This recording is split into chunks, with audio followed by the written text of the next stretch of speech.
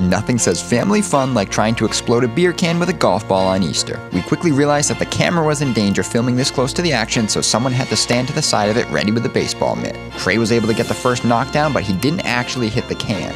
Next up was Mom and Dad. Oh, it's the closest one yet. Closest one yet. Trey thought he was safe off to the right, but... Oh! Almost decapitated him.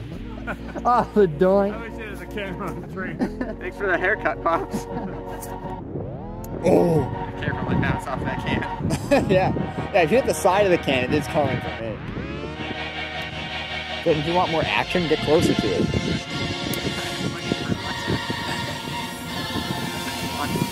Oh, okay. I was standing here like this and it hit the glove right here. It hit the camera, hit here.